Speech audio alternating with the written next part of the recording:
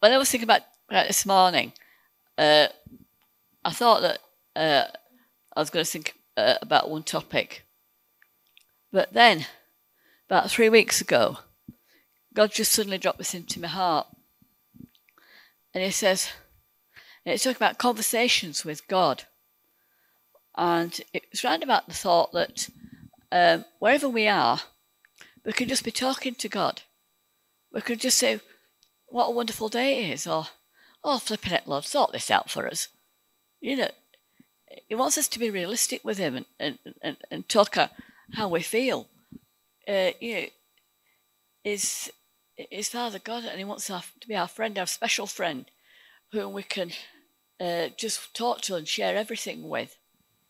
And it's his deep desire for us to have a deep relationship with him. In Genesis 3, verse 8 and 9, God was walking in the garden in the cool of the day. And it gives you an impression that this is what it used to do. He used to go walking in the garden. They go and have a long chat with them, just casually. And that's just what he wants to do. He wants to have a talk with us, a chat with us. And prayer is a two-way thing. It requires you to listen as well as to speak. Listening to God is saying it, to what God is saying, is not always easy. It can take time to train yourself to really listen to what God is saying and to work that relationship out with him.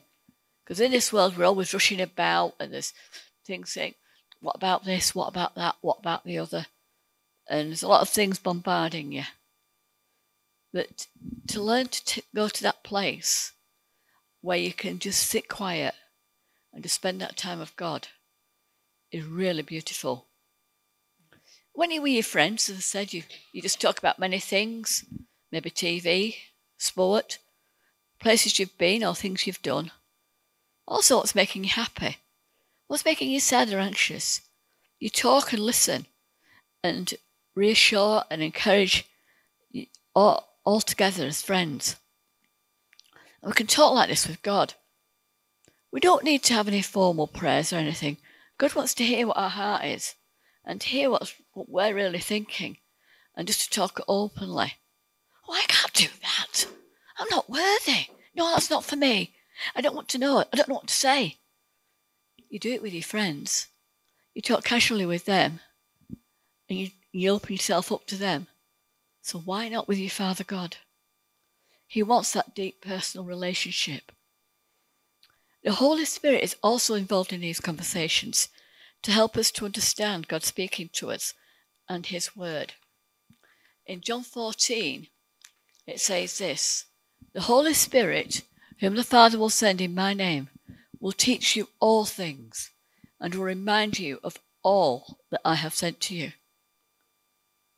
So the Holy Spirit is helping to teach you.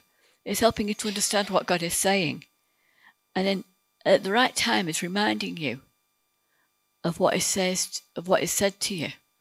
Reminding you of, God said, well, I promised to get you through this situation when you're really worrying about it. Or, oh, I just want to bless you. And in John 16, it says this, when the Holy Spirit comes, he will guide you into all the truth. He will not speak on his own, but only what he hears. And the Spirit joins with our prayers. In the same way, the Holy Spirit helps us in our weaknesses when we don't know what to pray. But the Spirit himself intercedes for us through wordless groans. The Holy Spirit groans with us when we don't know how to pray or what to say. You might just be lost for words. You might just be saying, Lord, Lord, Lord. But the Holy Spirit knows, and God knows as well. Conversation can come in general forms, from the like how are we, what we're doing, how we feel. Conversation can also have a discussion. We can do this with God. Well, what do you think about this? And is it, where do I go here? Or what are you wanting me to do today? And that's happened to many, many people in the Bible.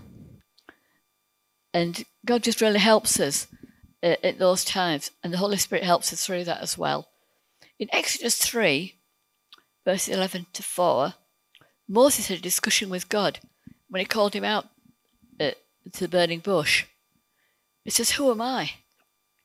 The Israelites won't listen to me. I can't speak. I've got a stutter.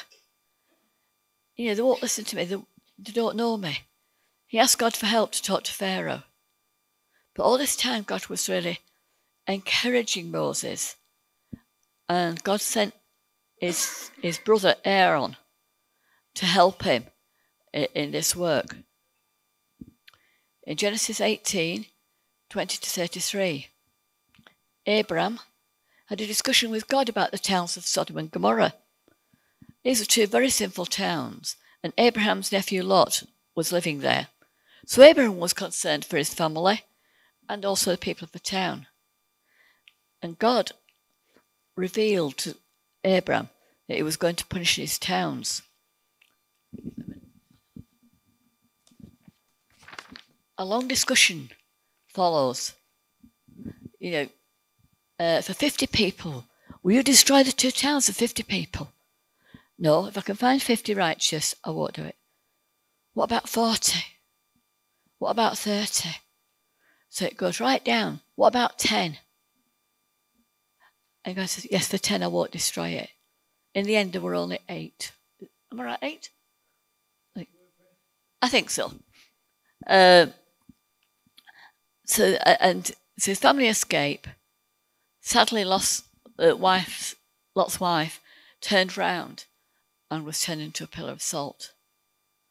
And then when Gabriel spoke to Mary, telling her she was going to become pregnant with the Son of God, she asked, "How can this be?" Gabriel explained to her the Holy Spirit would come on her and she would become pregnant. She then began rejoicing what she'd been talked about. In Luke 1:28 to 38, this is how it puts it. The angel went to Mary and said, "Greetings, you who are highly favoured. The Lord is with you." Mary was greatly troubled at his words and wondered what kind of greeting this could be. The angel said, "Don't be afraid. You found favour with God. You will conceive and give birth to a son. You have to call him Jesus." Mary asked, "How can this be?" And the angel said, "The Holy Spirit will come on you, and the power of the Most High will overshadow you. So the Holy One to be born will be called the Son of God." And then in Luke 1:46 to 49, she's now gone down to see her cousin Elizabeth, who's also miraculously pregnant, but 3 months further on. No, 6 months further on.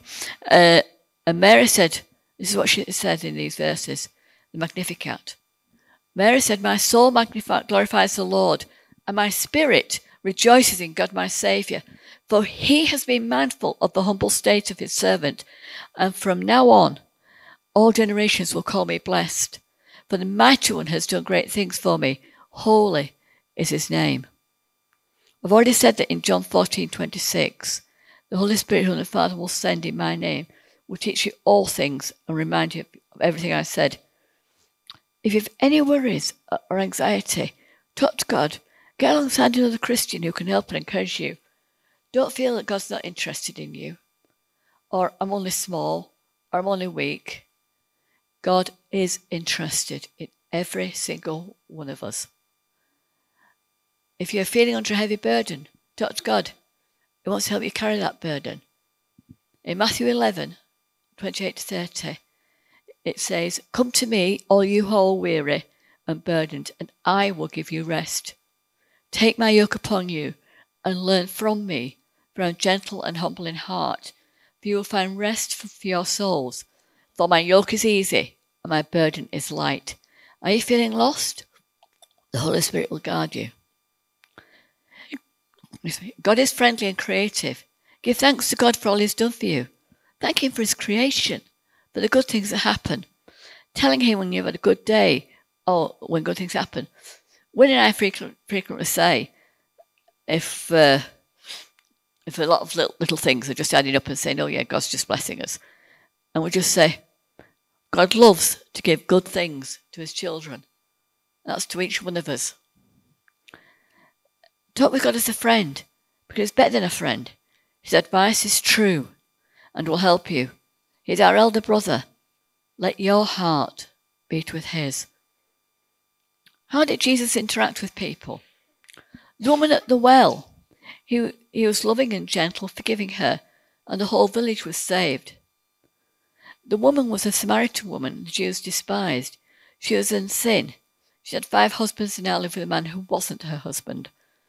And Jesus said to her in verse 10, if you knew the gift of God and who it is that's asking you, you'd have asked him for a drink. In verse 25 to 26, woman says, I know that the Messiah is coming when he comes. He will explain everything to us.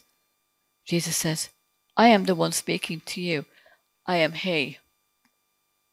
The Samaritan woman, this is a different Samaritan woman, she was asking for healing for her daughter.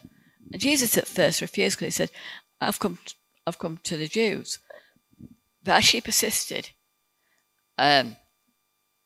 Jesus was saying, I've just come to the Jews. He says, yes, but even the dogs eat the crumbs from under the table. And he commended her for her faith. He was compassionate towards her, and her daughter was healed. In Luke 7, 11 to 15, Jesus was walking through a village called Nain, and there was a funeral taking place. A widow had lost her son, and she was now all on her own.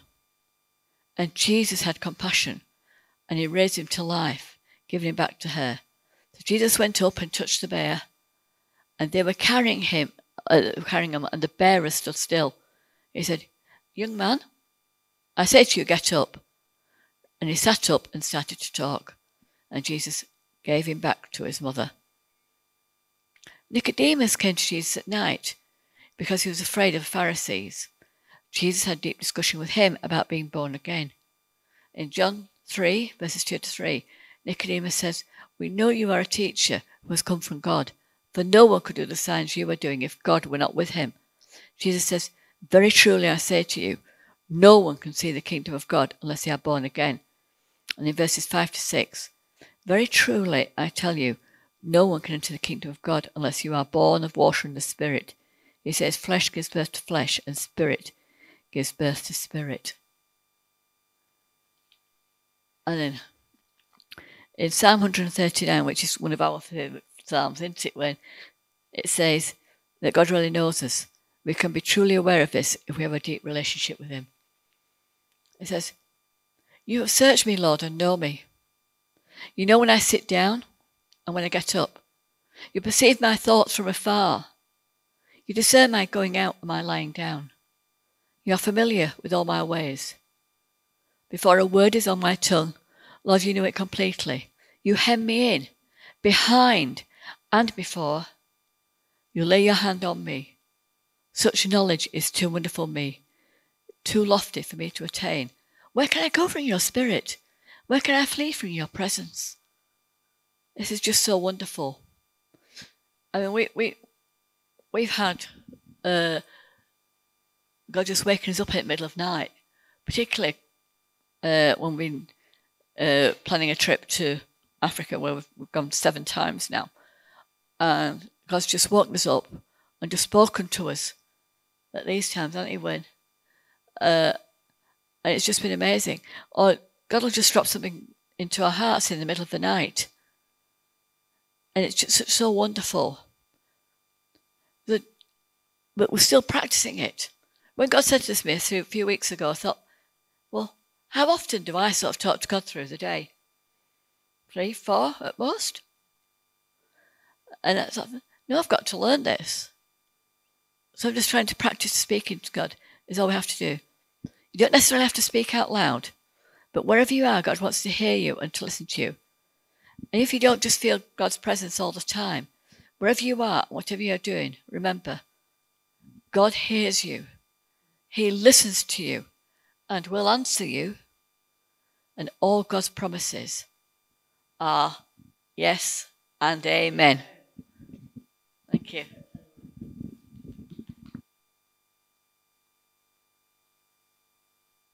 That was brilliant, thank you.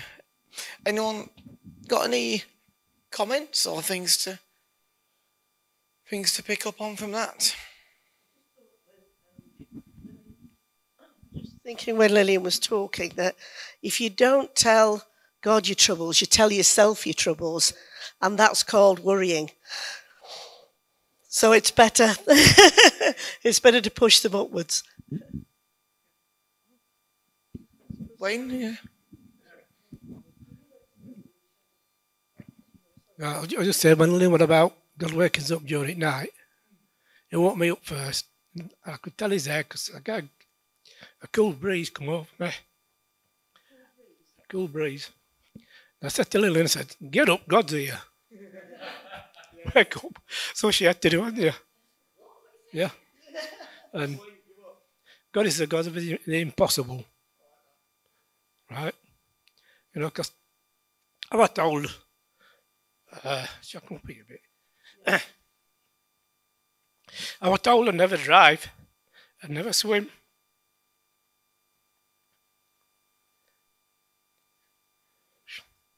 Hey? No, I'd never, I'm not intelligent enough to do out. I wasn't intelligent enough to do out, but with God, I've done all the lot. And a year ago, you know, he healed me of cancer. I didn't know I had it. God saw it and he clobbered it. And I don't have cancer, I've been discharged. And one time we were coming back from Corfu, we're flying over the sea to Italy. And the captain announced, I have an engine not working, I'm shutting it down, I've only one engine. So everybody got in a panic, and I just looked at Lillian and I said, God's got us up, he'll get us down. And when we landed, normally like see these TV programs where sometimes planes land and spin round and burst into flames. It was a very quiet landing. But there were people on plane hysterical. I just sat there to calm us out. Like in Zimbabwe, we've seen a lot of stuff out there. When we first went out there, we'd been planning. I wanted to go out there, been dreaming about it, and God said, stop planning, get on with your job. Go. So we did do, didn't we? And we're short of airfare. We managed to get some airfare. We borrowed off my mother, and then somebody comes and says, how are you doing for your airfare? So we said, well, we're so much short. They wrote a cheque out, so go give me my money back. And then the week before we went out, we'd already £200 saved towards expenses. We wanted 6, didn't we? So I went to church that morning. Somebody come to us, give us a roll of banknotes, and it was £400. And at the end of the meeting, George says, we'll give you the offering to take out with you to use out there. So we went believing for £400 that God will meet his need. And he gave us 700. So God is the God of the impossible. Our car breaking down in Zimbabwe, the car broke down. It wouldn't go. The exhaust fell off first, so we tied it on with tree bark. And then the whole engine packed up. Everything packed up. So then I said to Klopp, so what are we going to do? Because we're out in the middle of nowhere. We got out to the car. We didn't know if there were rhinos, elephants, what were out there. So we got out to the car and I said, let's all lay hands on bonnet. So we laid hands on bonnet and the car started and it didn't stop till we got back to Klopp's house an hour later. Like, we've seen plenty of healings, haven't we? Yeah. That one lady we prayed for, she was expecting a baby lying the wrong way around. As we prayed for it, it turned round the right way. And people heal of heart attacks and that, weren't they? So, God's impossible. And everything I do, I know that God's there. And whatever I go through, he'll go through with it.